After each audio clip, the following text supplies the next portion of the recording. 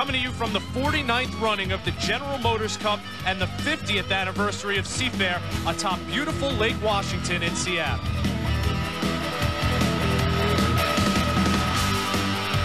Hi everybody, Rich Hollenberg here. Thanks for tuning in. The big story this weekend is that the hometown hero Chip Hanauer will not be racing this week. The reason is his back is still bothering him from last week's flip in Tri-Cities. The boat went upside down. Chip hurt his back and his neck. He tried in qualifying to race the Miss Pico, but couldn't get the steering straight. His back's still bothering him, so he bows out. And Greg Hopp, the rookie driver having such a fantastic year, will step into the Miss Pico as their new backup driver. My partner, Steve Montgomery, caught up with Chip yesterday to discuss the events. Well, I'm not 100%. I've got a bad back and bad neck, and under normal circumstances, I think I could have done it, but the boat's got some torque in the wheel, meaning the boat's trying to veer left, and if I was healthy, I think I could deal with it, but I'm not, so I think it's best we put somebody that's 100% in there who can deal with that little problem. And now we welcome in my partner, Steve Montgomery. And Steve, Chip not driving Miss Pico this weekend. Greg Hopp stepping in for him is not the only driver change we have this weekend. Well, that's right, Rich. We learned earlier this season that it would be the last for Steve David. It was his farewell tour. He surprised the Seafair press conference on Tuesday by telling us that he had met with owner Jim Harvey and had voiced his concerns about business and professional matters and some personal issues as well. Wanted to go back to Fort Lauderdale now. So Steve David will not be driving the U2 Freddy's Club this weekend. That's bad news, as we all like Steve David a lot and wish him well in his future endeavors. But the good news is they've got a good driver in Mark Tate stepping in. The driver who started with Jim Harvey in the late 80s was Mark Tate, who later became the 1997 driving champion, driving for Steve Woomer in the camel-powered Smokin' Joe, the Winston Eagles, put up a lot of victories. He's been on the beach recently. A phone call to Mark. He's here in the boat, and he will be driving the U2 Freddy's Club today. Last week in Tri-Cities, Mark Evans and Jerry Hale marked their return to hydroplane racing. This week, it's Mark Tate. Should make for an interesting weekend of racing from Seattle. And let's get right to qualifying. And in the Freddy's Club is Mark Tate qualifying 5th. Big story having Tater back, and he did have a decent day in qualifying, but not spectacular. And Mark Evans in the Elan Plus qualifying 3rd. Then there's Chip Hanauer driving the Pico to a #2 qualifying post. Started the weekend in the boat, then, of course, had to step out. And Dave Villwock, a 2nd consecutive course record. He set one in Tri-Cities. He does the same here in Seattle. Dr. Ken Muscatel's Pink and Purple Tire Factory qualified 10th, just over 134. We're all ready for our Heat 3A lineups, and let's take a look at them, Steve. Heat 3A will feature a more modern version of this boat, the Miss Budweiser. He'll be joined by the York International and Miss Pico with Greg Hopp in the cockpit, Rich. Misco Bowling, Appian Geronimo, and Graham Trucking United Furniture round out the 3A participants. In Heat 1, Miss Budweiser taking the win with Pico and Greg Hopp chasing him all the way. The rookie giving it a pretty good ride, but of course not able to catch Dave Villwock, one of the all-time greats in Miss Budweiser. Villwock averaging 140.491 to win Heat 1B. Good start for your day. Yeah, so far so good. Another 400 points for the World Championship in this Ralph's Las Vegas Tour. Villwock's obviously got his game face on early on, and in Heat 2, it was more of the same. Another easy win. Early heat's very important to the Budweiser team because every time they pick up 400 points, that's a big step toward another national championship. Certainly a great weekend so far for Bernie Little's team, but a lot of racing still to come.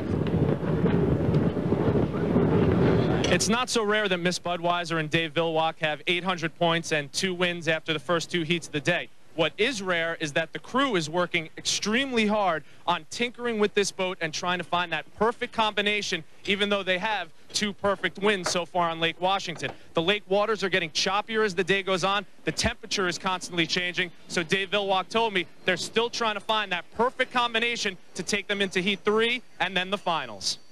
Rich, Greg Hopp driving Fred Leland's Miss Pico has had a good day so far. He ran a very aggressive 2nd place and then won his 2nd heat. He has 700 points on the day. He is driving very hard, very aggressively, and now he has drawn Dave Villwock and the Budweiser again. Again, this should be a preview perhaps of the final. We'll see how young Greg Hopp does in this one.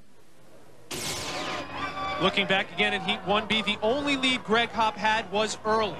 But he's on the outside. It's the rookie on the outside, the veteran on the inside, and you know who's going to win a matchup like that. A good effort, though, by Greg Hopp. relegated to second place and running back in the very, very rough water behind the leader, Dave Villwock. Yeah, well, you know, you get back in that rough water and it slops up a little bit. You know, if we're out in front, it would ride a lot better. So we'll just try to put it out front. And Heat 2B, Hop had Mark Webber in the York to deal with early. And once again, the young driver found himself with a very, very fast boat, an experienced driver on his left. It did take some time, Rich. It was a great boat race, but eventually the Pico would prevail in this one. And here you see him going by Mark Webber. Mark getting a little loose there, and the straightaway speed by the Miss Pico prevailing as they go into the turn. Hop gets the lead going into that turn, and coming out of it, he extends that lead. And that's a great job by a rookie driver of carving a nice arc there in lane 2. From there, he cruises to the victory in Heat 2B, his first win in the Miss Pico. Normally, the Miss Pico crew plays the percentages between Heats 2 and 3 and tries to find that perfect combination to give them a little extra juice going towards Heat 3 and in the finals. Because of the logistics here at Lake Washington, there's not a lot of time between Heats 2 and Heat 3 for them to make any changes, and you got to think they'd want to make changes now because they just found out that they've drawn Miss Budweiser in Heat 3. Yet, they've got a win and a second place going in. Greg Hop's driving it better as the day goes on, and they're happy with the way the boat's running, so they're going to keep it as is going into Heat 3. Here's a look at Mark Webber in the York International Pizza Time boat, conferring with his wife and coach, Lori, as he's getting ready for his boat to get out on the water, and so far today, he's had a good day. Back in Heat 1A, a nice draw for this team. No Pico, no Budweiser. Mark Webber cruising to a rather easy victory over Mark Tate and the Freddy's Club back in Heat 1A. And in the heat, you just saw a second place finish in 2B. So a first and a second equals 700 points, doing very well for Mark Webber going into Heat 3 and looking to lock up a place in the front line in the finals. Mitch Evans in Jerry Rice's Appian Geronimo is licking his wounds after an incident with Jerry Hop in Heat 2A. He has 394 points on the day, but look at this. Jerry Hop on the outside hits those rollers, deflects to the left, and hits the Appian Geronimo, damaging both boats and creating a lot of work for these two pit crews who had a very, very busy day trying to keep these two hydroplanes afloat so they could finish this event.